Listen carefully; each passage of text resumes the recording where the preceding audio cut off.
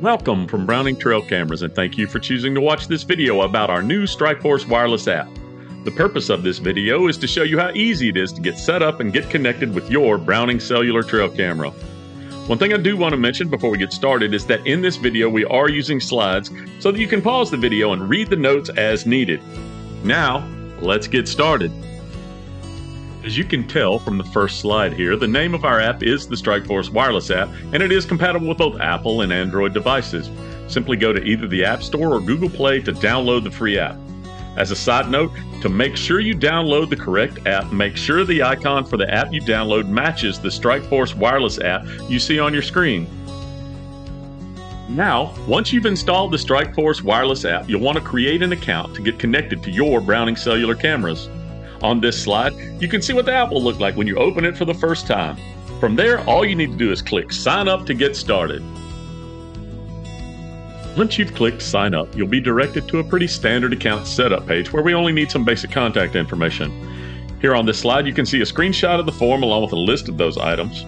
Once you've completed this form, simply agree to the terms and conditions by checking the box and click Sign Up. Now that you've created your account, it's time to connect your first camera. On this slide, we use the ProScout Max Extreme as an example, but the process is pretty similar for all models. As you can see on the left side of this slide, you should receive a message in the app letting you know you've created your account correctly and it's time to connect your camera. So click Connect Camera, and the Add Camera screen that you can see in the middle of this slide will pop up. Once that happens, grab the camera you want to connect and power it on and click the Mode button. For this example, we have 3 images of the viewer screen from the ProScout Max. Again, this might not be the camera you have, but it will be a similar process.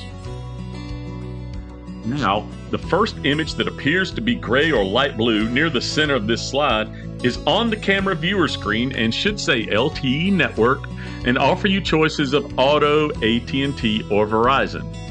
Now, we do recommend Auto if you're on the property where you will be using the camera because it will auto-detect which of the 2 networks has the strongest signal.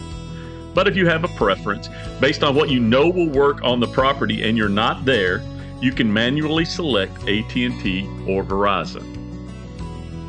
Once you've made your selection, you'll want to confirm the carrier by clicking the Y for yes, as seen in the middle blue-gray image on the slide. Once this has been completed, you will be ready to scan the QR code with your phone via the app.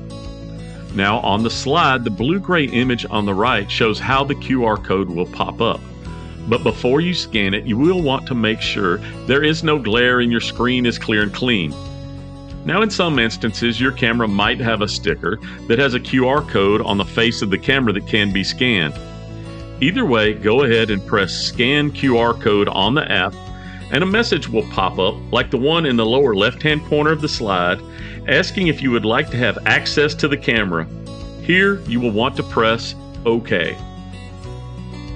At this point, the QR scanner will open on your phone screen in the app. Now simply hold your phone just far enough away from the camera so it can focus on the QR code. Once it's been scanned, the ICC ID and the IMEI number will auto-populate. Now, if for some reason you run into a challenge scanning the QR code, no worries. There is a link in the app just below the space for the IMEI number called Trouble Finding ICC ID IMEI. This will help you locate those on your camera, and once you've found them, you can manually enter them into the app. Once the ICC ID and IMEI information has been filled in, you'll want to do 2 more things on this particular screen. The first is you'll want to name your camera so it's easier to identify what camera it is. And secondly, we'd like for you to let us know where you purchased your camera at the bottom of the screen. This can be super helpful for us when working with our retail partners moving forward. Now, once you've completed that process, you can click Add Camera.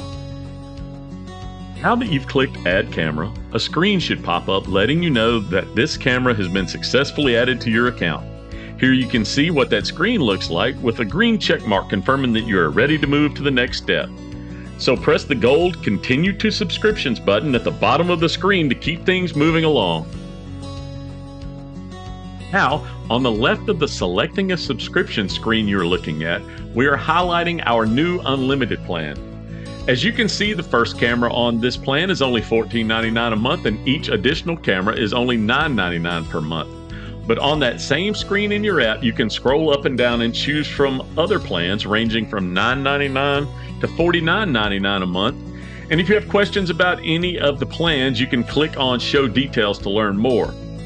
Now, we do have a graphic on this page that shows you some more details about each of these plans, but if you really want to do some research before activating your account, you can go to our website at browningtrailcameras.com and visit our mobile plans page to learn more. Now, once you have chosen your subscription and are ready to move forward, press Select. And once you've done that, you should have a message pop up like the one on your screen that says Success, and it has 2 green check marks. From there, you can see that you have 2 options: add another camera or click Review Subscription to keep moving forward. The Review Subscription slide you are looking at has a screenshot of where you should land after clicking Review Subscription. Here you'll simply want to confirm everything is as you want it. If not, you can click Change Subscription and repeat the selection process, or you can click Checkout Now where you are almost done. After pressing the Checkout Now button, you will be directed to another standard form where you will simply enter your payment information, press Save, check the box confirming you have reviewed everything, and then press Pay Now. On your device, you will see a message now, like the one on the right side of the slide that you're looking at, that says Thank you. From here, we recommend that you run the LTE test detailed on page 6 of your instruction manual, just to make sure everything is to your liking before putting the camera out. Now that we've made it this far, it's time for the fun to begin. So once your test image has transmitted, it's time to check out the new app. We're constantly working to give users the experience they both want and need, so jump in there and see what features your plan has. Whether it's transmitting HD images and videos, the enhanced filtering options, or the all-inclusive dashboard for controlling your cameras, you can manage your cell cameras the way you want to with the new Strikeforce wireless app from Browning Trail Cameras.